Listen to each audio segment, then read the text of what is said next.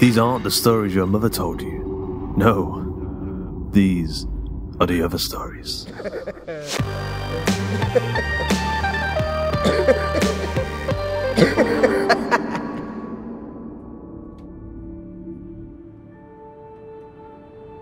Today's episode is Tooth, written by Eve Morton and narrated by Erica Ventura.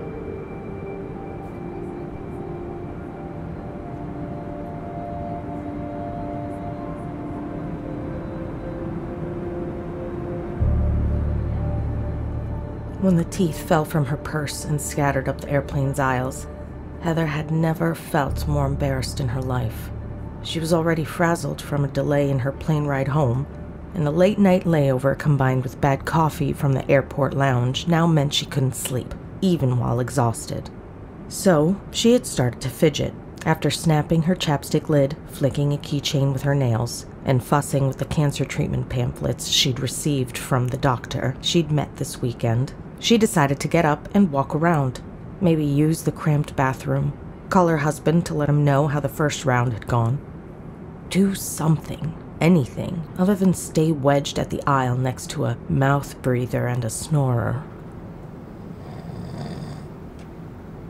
But, as she rose, items from her purse scattered everywhere, including the small Tupperware container she had tucked into a broken pocket containing the baby teeth of her children.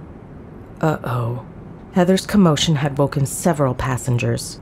They glared at her as she scrambled for her keys, that chapstick, and her pamphlets. It was only as Heather reached the end of the aisle, where all the tiny teeth were, that she realized her true mistake.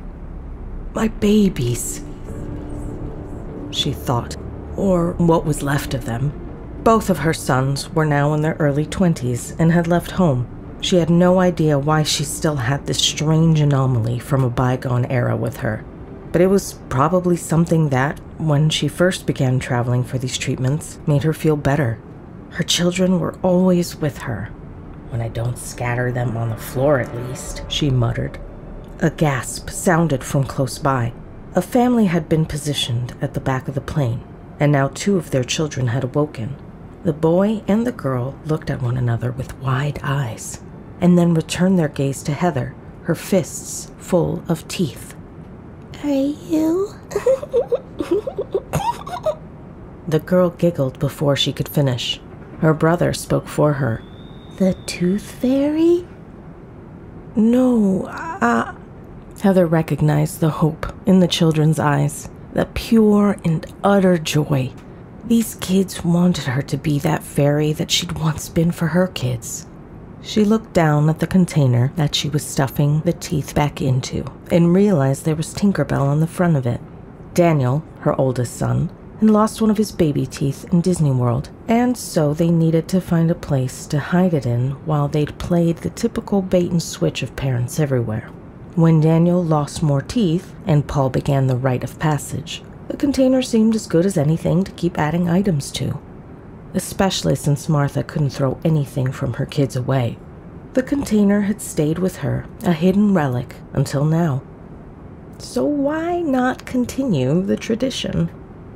Heather grinned and put a finger to her mouth. Both of the children giggled and clutched at one another.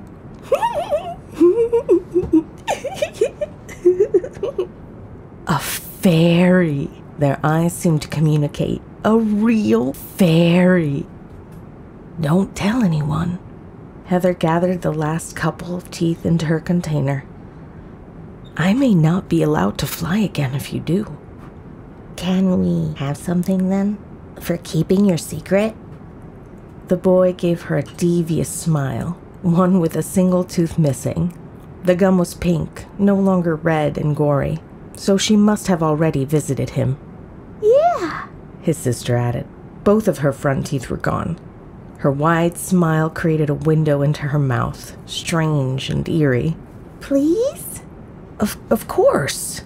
Heather wasn't quite sure how much teeth went for, or secret-keeping in the teeth business, but she couldn't say no. Now that she'd engaged the kids, their parents still slept soundly, So while Heather realized that she was a literal stranger offering kids the candy she had at the bottom of her purse, she wasn't too concerned.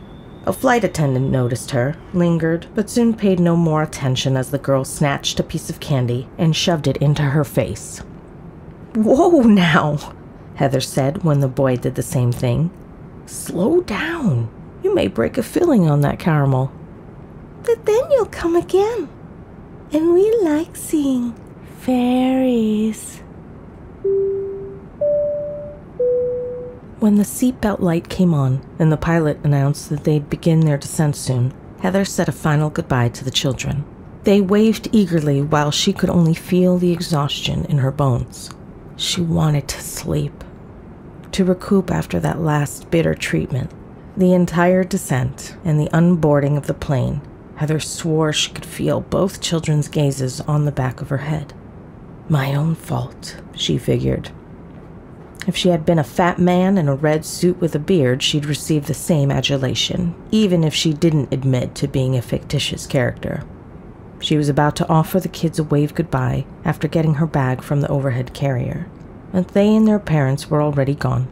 When Heather walked by, curious and still feeling that vaguely uncomfortable sensation of being watched, the wrappers from the candy she'd given them were scattered on the floor, along with a single and almost opalescent tooth. Heather wanted that tooth. It was not her son's. She was sure of it. But it called out to her. She reached down and snatched it between her fingers and eyed it like a jewel that it was. "Excuse me," the man behind Heather barked. She had stopped moving and now blocked the plane's aisle. "Are you going or what?" "Yes, of course." Thinking of nothing else to do with the tooth, Heather popped it into her own mouth. She crunched it like it was gum and then felt better than she had in days.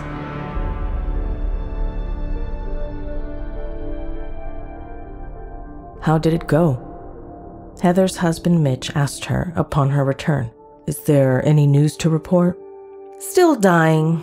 Heather set down her bags in the front hallway, her tone far more callous than she meant it to be.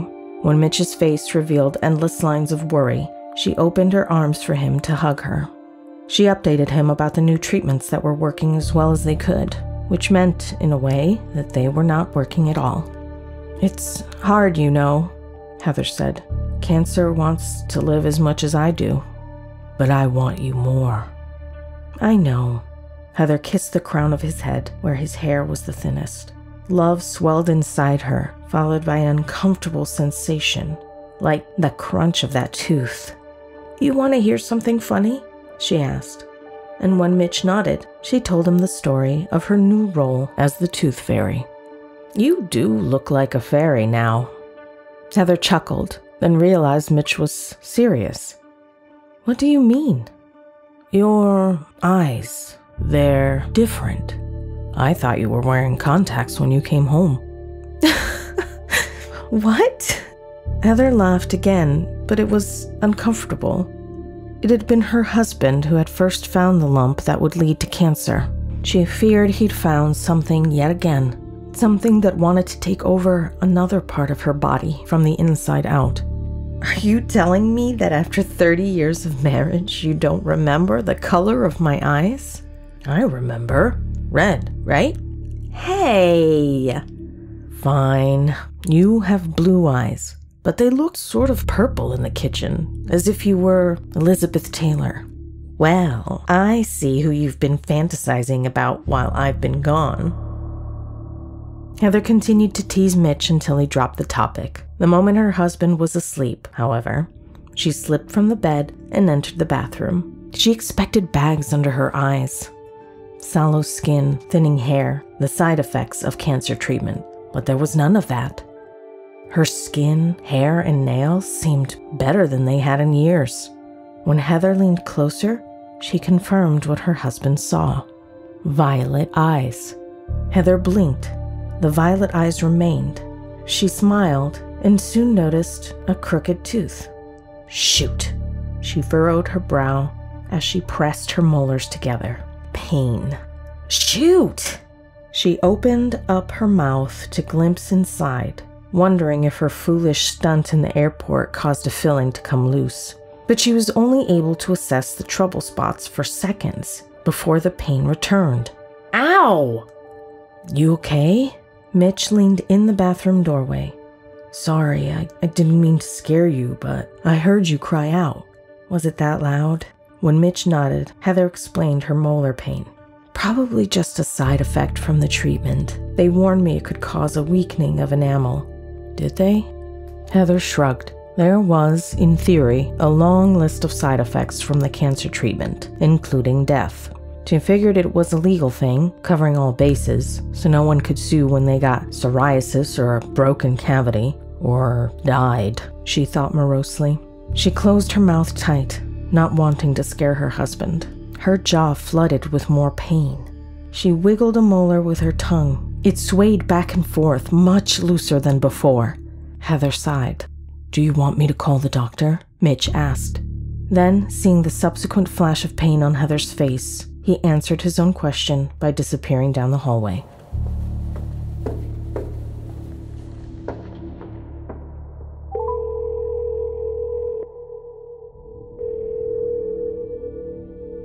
He returned 15 minutes later. I left a message, and we can probably get in by the afternoon. Is that okay? Heather nodded. She swore she heard her teeth shake together, so much like the sound of her son's in that Tupperware container. Mitch stared at her from the doorway, worrying his hands. If you feel ill, we can go to the emergency room, and I can... No. Heather turned away from the mirror, no longer wishing to look at her reflection. It didn't quite seem like hers anymore. I'll be fine. Let's get a snack before bed. Sure, Mitch said. Whatever you want. Heather's stomach roiled. She wanted cake and milk. Nothing but cake and milk. She made them both crackers and cheese instead. An hour after that, they slid into bed. Mitch was tender and attentive, but Heather insisted over and over again that she was fine.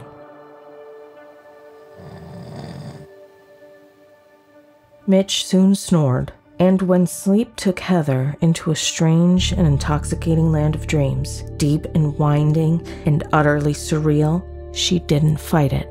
In fact, she was looking forward to it. Hey, it's you! The teeth Heather had been carrying scattered across the floor, muffled by the carpet. They glowed like small fireflies and begged for her to pick them up again. She got on her knees, trying to hide in the darkness of the bedroom, but there was no use. She was caught. A small pink bedside lamp flickered on. A girl with pigtails stared at her from the bed. Familiar, but not. She smiled wide, revealing missing teeth in the front and bottom of her mouth. It's you, she said again. Heather smiled. She put a finger to her lips and insisted on quiet.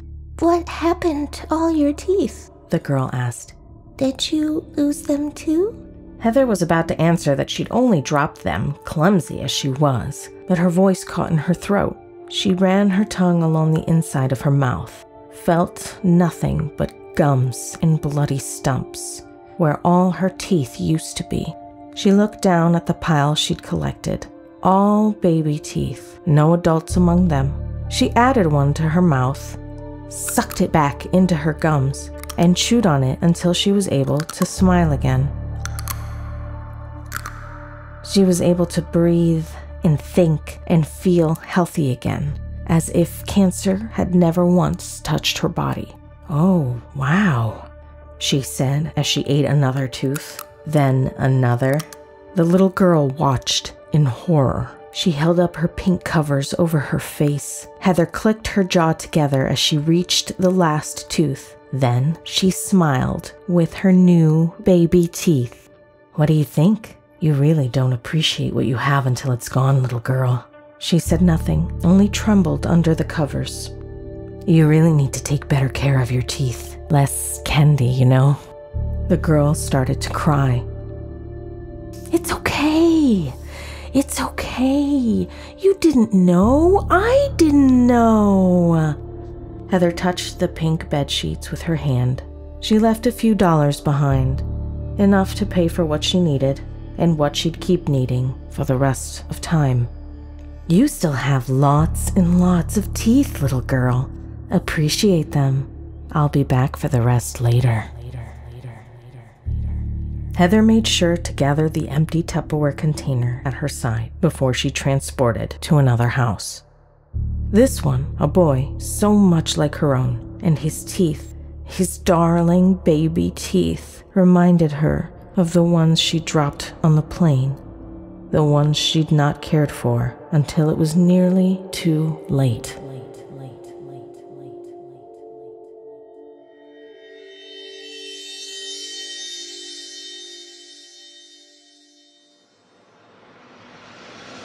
I hope you enjoyed today's episode of The Other Stories. Tooth was written by Eve Morton, narrated by Erica Ventura, edited by Carl Hughes, with music by Dark Fantasy Studio and Tom Robson, and sound effects provided by freesound.org. The episode illustration was provided by Luke Spooner of Carry On House. A quick thanks to our community managers Joshua Boucher and Jasmine Arch, and to Carolyn O'Brien for helping with our submission reading, and of course to Ben Errington for proposing to his fiancée. Congratulations, Ben. Ben also does all the social media, but now he does it as a married man. Eve Morton is a writer living in Ontario, Canada. She teaches university and college classes on media studies, academic writing, and genre literature, among other topics. Her latest book is The Serenity Nearby, released in 2022 by Sapphire Books. Find more info on authormorton.wordpress.com. Erica Ventura is an artist, mother, bilingual narrator, and a husbandry technician. How does she manage it all? No idea. But her artwork can be seen on Instagram at EFVENTU, or you can visit her artist page on Facebook at facebook.com/bioartsy. The Other Stories is a production of the story studio Hawk and Cleaver and is brought to you with a Creative Commons Attribution, Non-Commercial, No Derivatives license. That means don't change it, don't sell it, but by all means share the hell out of it. Until next time.